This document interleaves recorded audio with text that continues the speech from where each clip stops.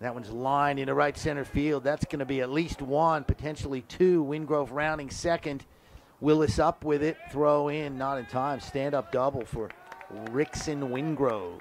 Towards third, maybe they're looking at keeping the runner close. That's hit well into right field. Back goes Bertucci. It's gone. We talked about his power, and Donald Lutz delivers, and just like that, Adelaide takes a 2-0 lead.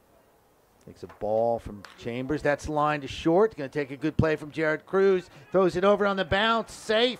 Another hit for Barry. Infield single. 4 for 7 on the series. It always, Darryl, pretty much dominate the whole thing. No one wants to hear my choices, so everyone's pretty happy with the Darryl's music choices, honestly. So that one's lined into right field. Base hit for Wade McConnell. Dan McGraw giving us a tour. Score a run with a ground ball to the right side.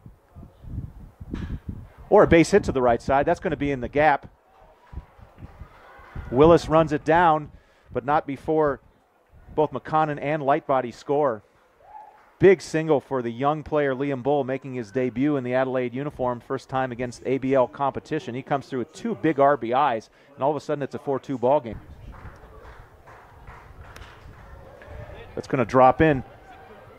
Bertucci keeps it in front of him. Oh, if he could have got it cleanly, he might have had a good throw to the plate with that arm, but unfortunately it just kind of popped out of his glove. Not much you can do there, but no. He gave it a good chase. Liam Bull, Max Stagg, and Darcy Barry for the Adelaide Giants. Bull with that playing a pretty good third base, and that's a pretty good hit into left field. But she said no, felt great. Grounder in the hole. That's going to potentially score a run. Here comes Barry. Might be a play at the plate. Great throw from Neve. Safe.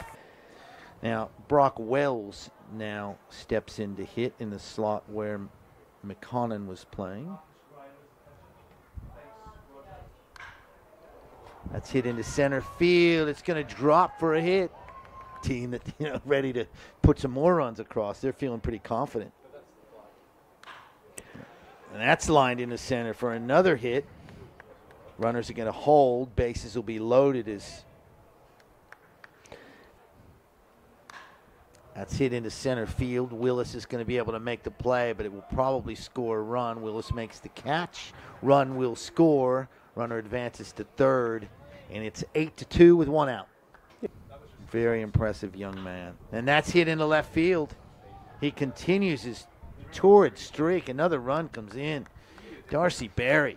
I'm going to throw him out there as the MVP of the series.